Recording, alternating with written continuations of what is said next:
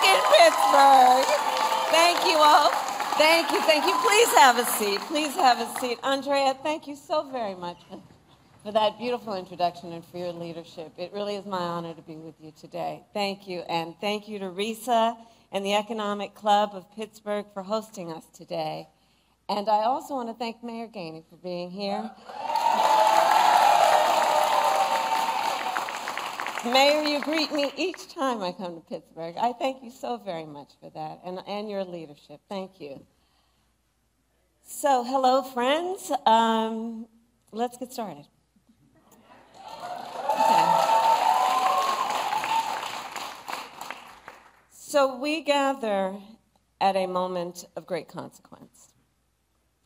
In this election, I believe we have an extraordinary opportunity to make our middle class the engine of America's prosperity, to build a stronger economy where everyone, everywhere, has a chance to pursue their dreams and aspirations, and to ensure that the United States of America continues to out-innovate and out-compete the world. Over the past 3.5 years, we have taken major steps forward to recover from the public health and economic crisis we inherited. Inflation has dropped faster here than the rest of the developed world. Unemployment is near record low levels. We have created almost 740,000 manufacturing jobs, including 650 at the battery manufacturing plant over in Turtle Creek.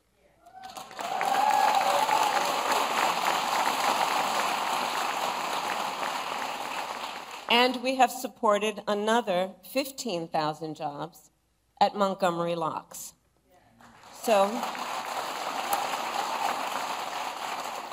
these are local, great examples of the work that we have achieved thus far. And last week, for the first time, of course, in 4.5 years, the Federal Reserve cut interest rates, which will make it just a little easier for families to buy a home or a car or just pay down their credit card bill. But let's be clear, for all these positive steps, the cost of living in America is still just too high. You know it, and I know it. And that was true long before the pandemic hit. Many Americans who aspire to own a home are unable to save enough for a down payment on a house, and starting to think that maybe home ownership is just outside of their reach. Folks who live in factory towns and in rural communities, who have lost jobs, are wondering if those jobs will ever come back. Many Americans are worried about how they'll afford the prescription medication they depend on. All of this is happening at a time when many of the biggest corporations continue to make record profits while wages have not kept up pace. I understand the pressures of making ends meet. I grew up in a middle-class family, and while we were more fortunate than many, I still remember my mother sitting at that yellow Formica table, late at night, cup of tea in hand, with a pile of bills in front of her, just trying to make sure that she paid them off by the end of the month. Like so many Americans, just trying to make it all work. Every day, millions of Americans are sitting around their own kitchen tables and facing their own financial pressures. Because over the past several decades, our economy has grown better and better for those at the very top, and increasingly difficult for those trying to attain, build, and hold on to a middle-class life. In many ways, this is what this election is all about. The American people face a choice between two fundamentally very different paths for our economy. I intend to chart a new way forward and grow America's middle class. Donald Trump intends to take America backward to the failed policies of the past. He has no intention to grow our middle class. He's only interested in making life better for himself and people like himself, the wealthiest of Americans. You can see it spelled out in his economic agenda. An agenda that gives trillions of dollars in tax cuts to billionaires and the biggest corporations, while raising taxes on the middle class by almost $4,000 a year, slashing overtime pay, throwing tens of millions of Americans off of health care, and cutting Social Security and Medicare. In sum, his agenda would weaken the economy and hurt working people and the middle class. You see, for Donald Trump, our economy works best if it works for those who own the big skyscrapers, not those who actually build them, not those who wire them, not those who mop the floors,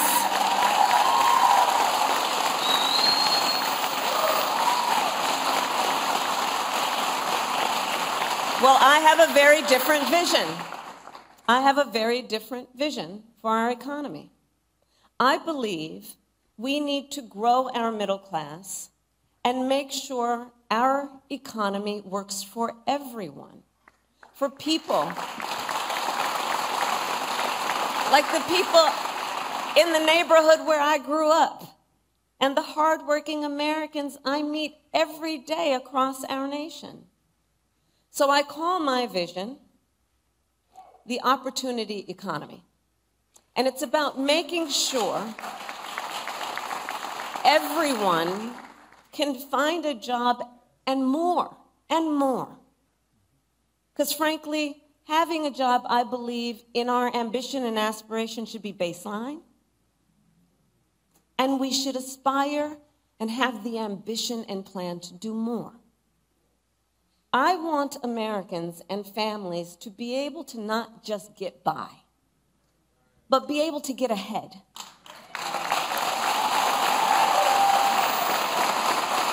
To thrive. Be able to thrive. I don't want you to have to worry about making your monthly rent if your car breaks down. I want you to be able to save up for your child's education, to take a nice vacation from time to time. I want you to be able to buy Christmas presents for your loved ones without feeling anxious when you're looking at your bank statement. I want you to be able to build some wealth, not just for yourself, but also for your children and your grandchildren, intergenerational wealth.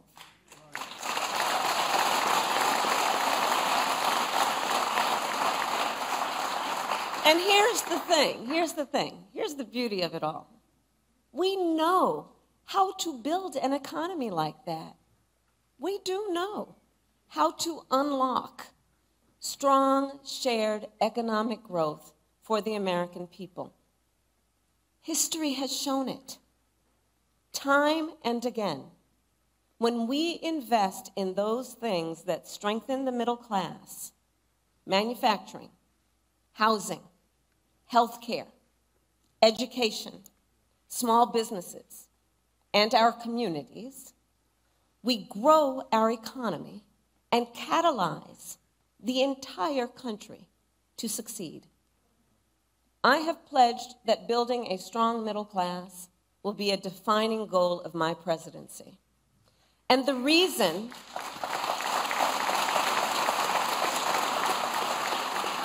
but let me tell you, the reason is not about politics and it's not about ideology.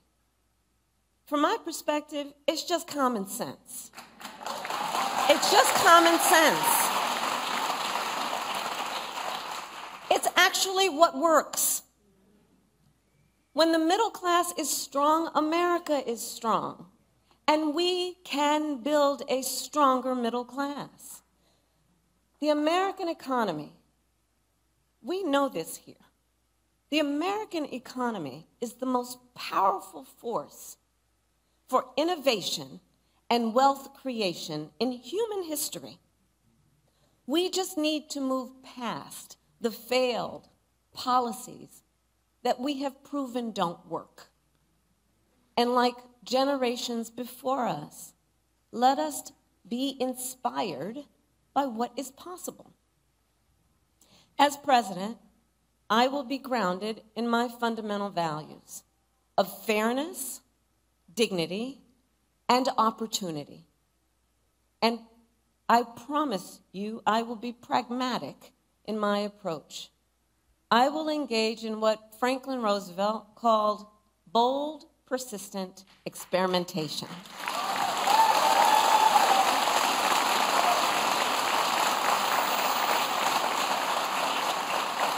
Because I believe we shouldn't be constrained by ideology and instead should seek practical solutions to problems, realistic assessments of what is working and what is not, applying metrics to our analysis, applying facts to our analysis, and stay focused then not only on the crises at hand, but on our big goals, on what's best for America over the long term.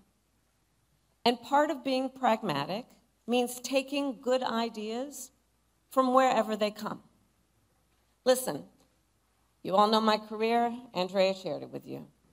I am a devout public servant. I also know the limitations of government.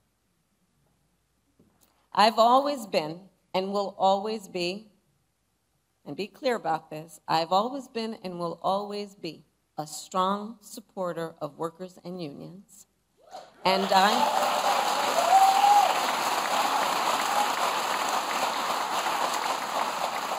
I also believe we need to engage those who create most of the jobs in America.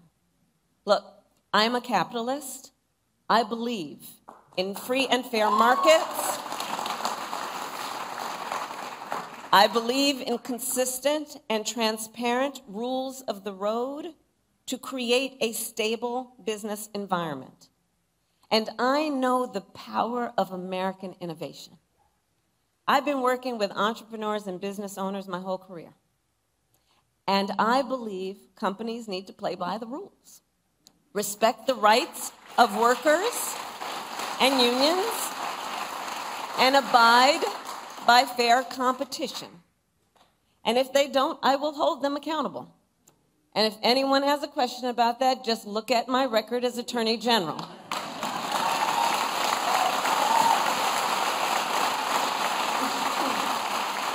Look at my record in California, taking on the big banks for predatory lending, taking on big healthcare companies for conspiring to jack up prices, taking on a big for-profit college for scamming veterans and students.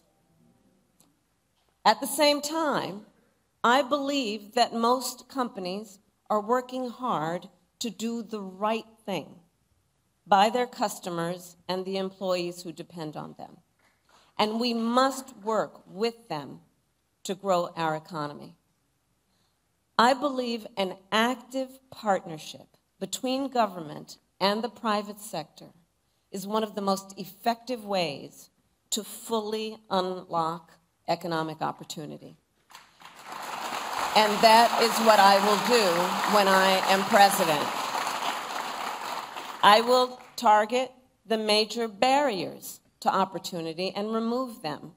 We will identify common sense solutions to help Americans buy a home, start a business, and build wealth. And we will adopt them. So let's start then with the first pillar of an opportunity economy, which is lowering costs. So I made that our top priority for obvious reasons, because if we want the middle class to be the growth engine of our economy, we need to restore basic economic security for middle-class families. To that end, the most practical thing we can do right now is to cut taxes for middle-class families and individuals. And that's what we will do. Under my plan, more than 100 million Americans will get a middle-class tax break. That includes $6,000 for new parents during the first year of their child's life. To help families cover everything from car seats to cribs. We'll also cut the cost of child care and elder care. And finally, give all working people access to paid leave, which will help everyone caring for children, caring for aging parents, and that sandwich generation, which is caring for both.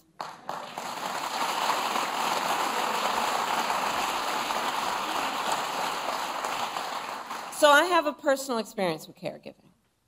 I remember being there for my mother when she was diagnosed with cancer, cooking meals for her, taking her to her appointments, just trying to make her comfortable, figuring out which clothes were soft enough that they wouldn't irritate her, and telling her stories to try and make her laugh. I know caregiving is about dignity. It really is. And when we lower the cost and ease the burdens people face, we will not only make it then easier for them to meet their obligations as caregivers, we will also make it more possible for them to go to work and pursue their economic aspirations. And when that happens, our economy as a whole grows stronger.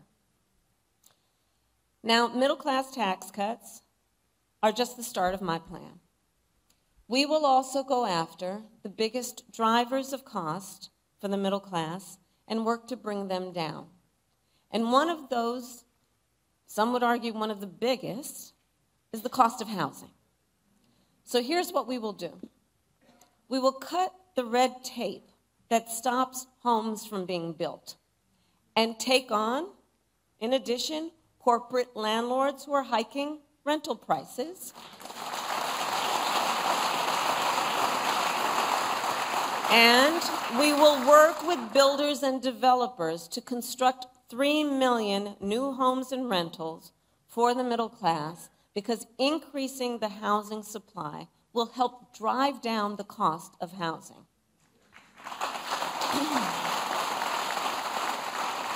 We will also help first-time homebuyers just get their foot in the door with the $25,000 down payment assistance.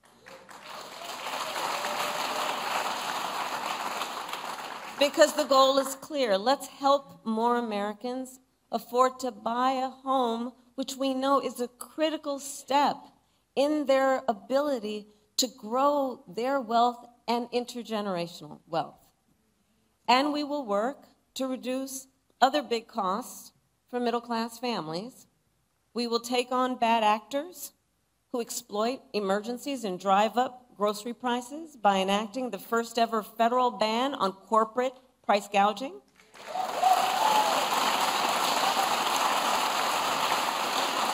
I had the experience of dealing with that when I was Attorney General. We will take on Big Pharma and cap the cost of prescription drugs for all Americans, just like we did for our seniors. Now, by contrast, Donald Trump has no intention of lowering costs for the middle class.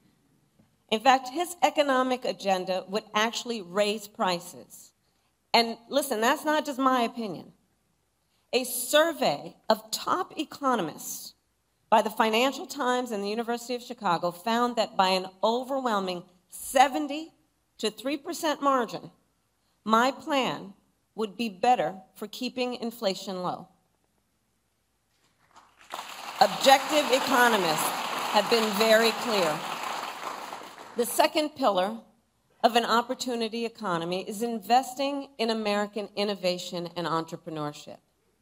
So for the last century, the United States of America has been a beacon around the world. And as your vice president now for almost 4 years, I've been traveling the world, meeting with world leaders, meeting with foreign leaders, meeting with business people in various countries with which we have partnership. And I will tell you, America remains a beacon for what it means to inspire and invest in innovation. Not only for our ability to come up with some of the most breakthrough ideas, but also our ability to turn those ideas into some of the most consequential innovations the world has ever known. I believe the source of our success is the ingenuity, the dynamism, and enterprising spirit of the American people.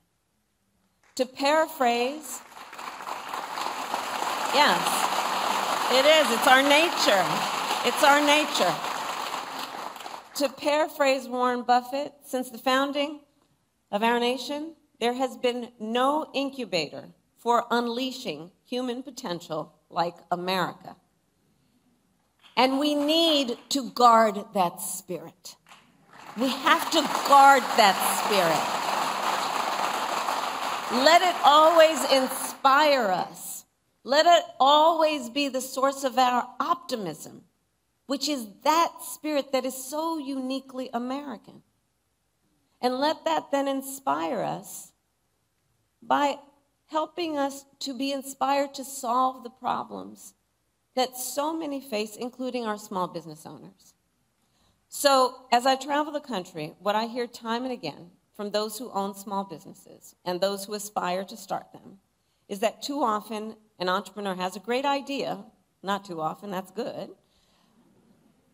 and they have the willingness to take the risk, but they don't have access to the capital that they need to make it real. And as Andrea said, not everybody was handed on a silver platter $400 million and then filed for bankruptcy 6 times. Oh, I said that. I actually said that. Well, we can make it easier. We can make it easier for our small businesses to access capital. On average, it costs about $40,000 to start a new business.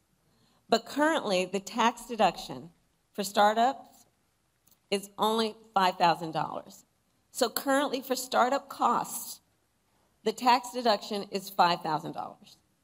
Well, in 2024, it is almost impossible to start a business on $5,000, which is why, as president, I will make the startup deduction 10 times richer, and we will raise it from $5,000 to $50,000 tax deduction. And provide low and no interest loans to small businesses that want to expand. All of which will help achieve our ambitious, some would say, but that's okay, let's be ambitious, our ambitious goal of 25 million new small business applications by the end of my first term. I know this is very achievable.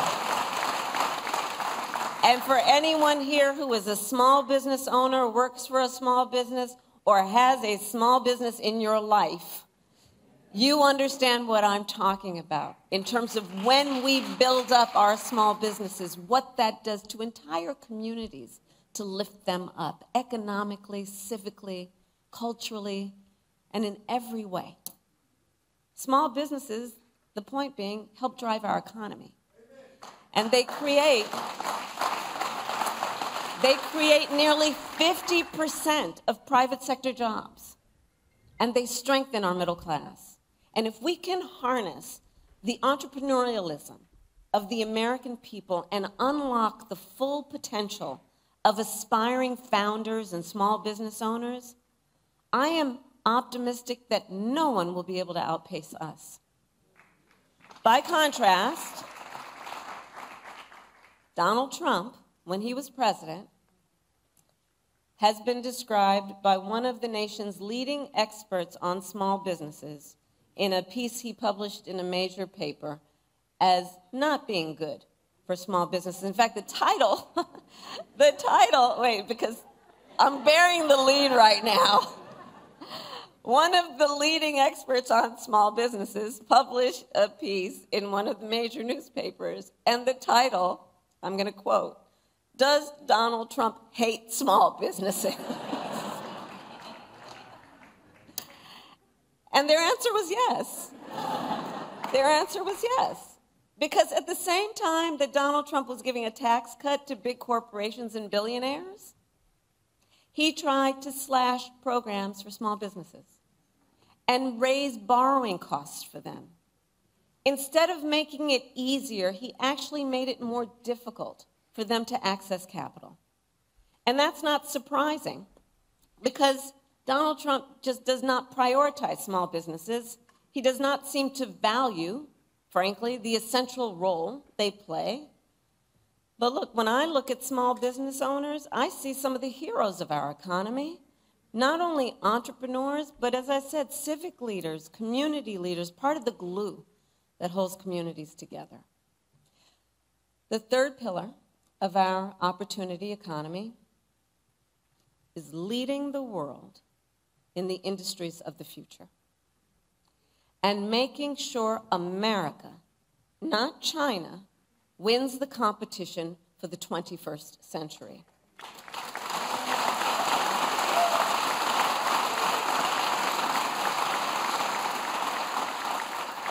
One of the recurring themes in American history is that when we make an intentional effort to invest in our industrial strength, it leads to extraordinary prosperity and security, not only for years, but for generations. Think of Alexander Hamilton having the foresight to build the manufacturing capabilities of our new nation. Think of Lincoln and the Transcontinental Railroad. Think of Eisenhower and the interstate highway system. Kennedy committing America to win the space race and spurring innovation across our society. From our earliest days, America's economic strength has been tied to our industrial strength. And the same is true today. So I will recommit the nation to global leadership in the sectors that will define the next century. We will invest in biomanufacturing and aerospace, remain dominant in AI and quantum computing, blockchain and other emerging technologies, expand our lead in clean energy innovation and manufacturing,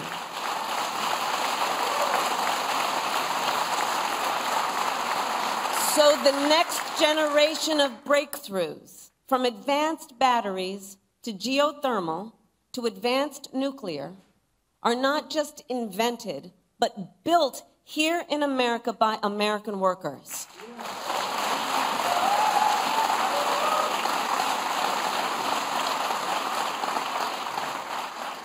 And we will invest in the industries that, for example, made Pittsburgh the Steel City by offering tax credits for expanding good union jobs in steel and iron and manufacturing communities like here in Mon Valley.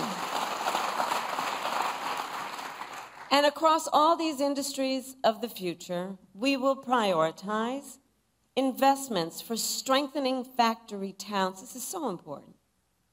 For strengthening factory towns, retooling existing factories, hiring locally, and working with unions, because no one who grows up in America's greatest industrial or agricultural centers should be abandoned.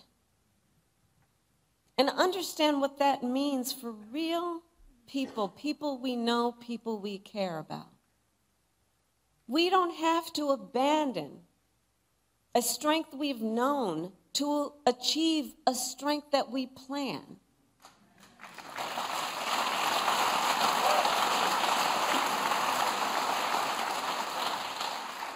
And here's what else we will do when I am president. We will double the number of registered apprenticeships by the end of my first term.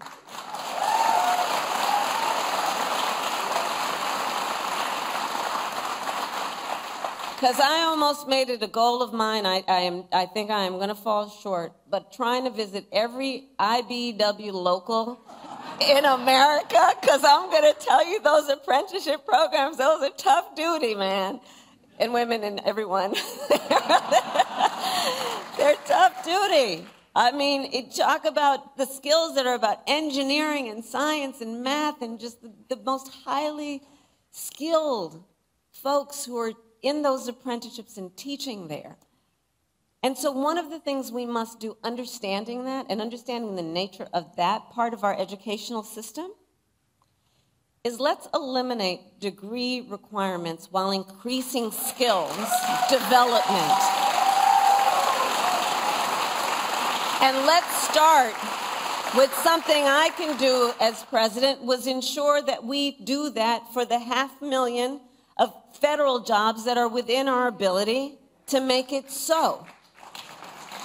Showing what is possible and then challenging the private sector to make a similar commitment to emphasizing skills and not just degrees.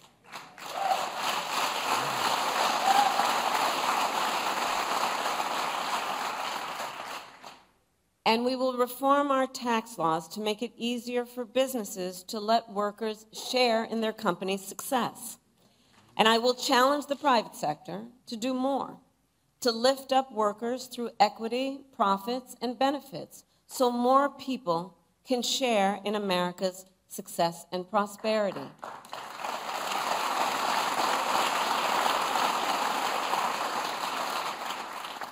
And not only must we build the industries of the future in America, we must also build them faster. You know, there's a time for patience, and there's a time for impatience.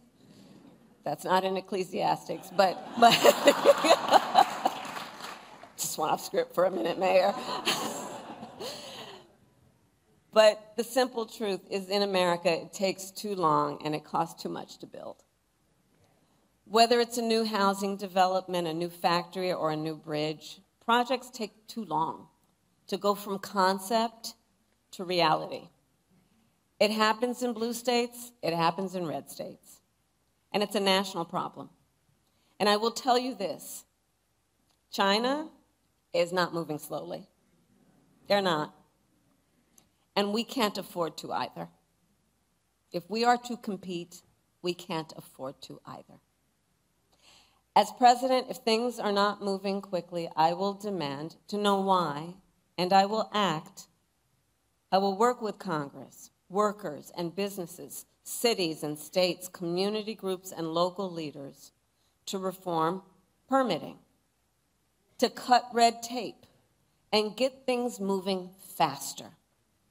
Because, look, as I said, patience may be a virtue, but not when it comes to job creation or America's competitiveness. Many of you know, the Empire State Building, you know how long it took to build that? 1 year. The Pentagon, you know how long that took? 16 months. No one can tell me we can't build quickly in our country.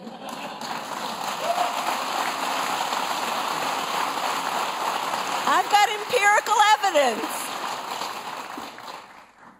Now look, my opponent, Donald Trump, well, he makes big promises on manufacturing. Just yesterday, he went out and promised to bring back manufacturing jobs. And if that sounds familiar, it should. In 2016, he went out and made that very same promise about the Carrier plant in Indianapolis. You'll remember, Carrier then offshored hundreds of jobs to Mexico under his watch. And it wasn't just there. On Trump's watch, offshoring went up and manufacturing jobs went down across our country and across our economy. All told, almost 200,000 manufacturing jobs were lost during his presidency, starting before the pandemic hit, making Trump one of the biggest losers ever on manufacturing.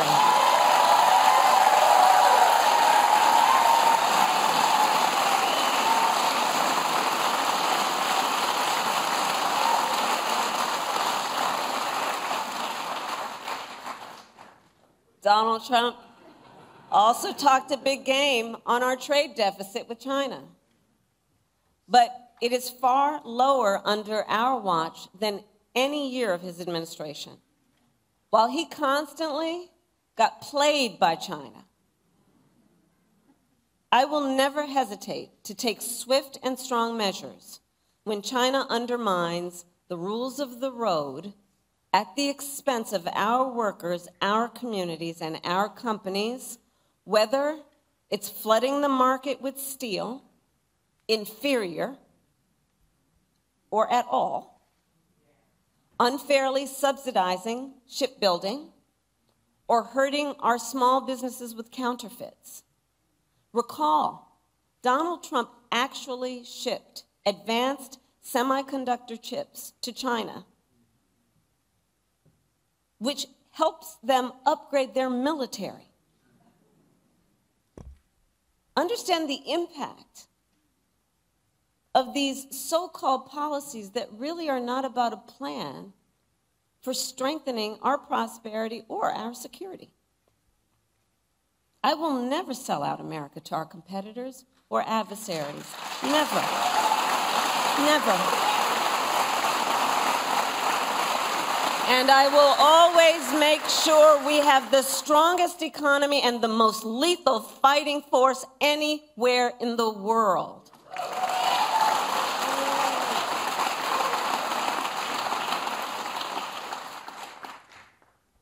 So at this pivotal moment, we have an extraordinary opportunity to chart a new way forward.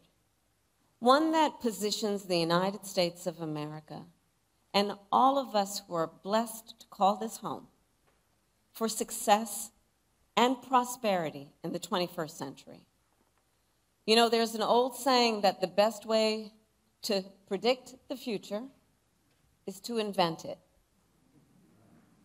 Well, that is the story of the Steel City. That is the story of the Steel City. The city that helped build the middle class, birth America's labor movement, empower the rise of American manufacturing, and the city where Alan Newell and Herbert Simon launched the first AI research hub at Carnegie Mellon.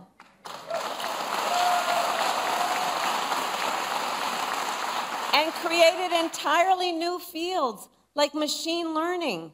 And Carnegie Mellon is now home to the largest university robotics center in America.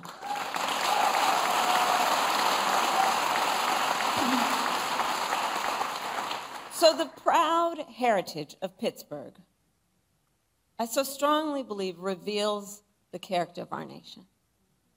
A nation that harnesses the ambitions, the dreams, and the aspirations of our people, seizes the opportunities before us because we see them, because we believe in them, and then invents the future. That is what we have always done. And that is what we must now do. And I know we will. I thank you all for inviting me. May God bless you. And may God bless the United States of America.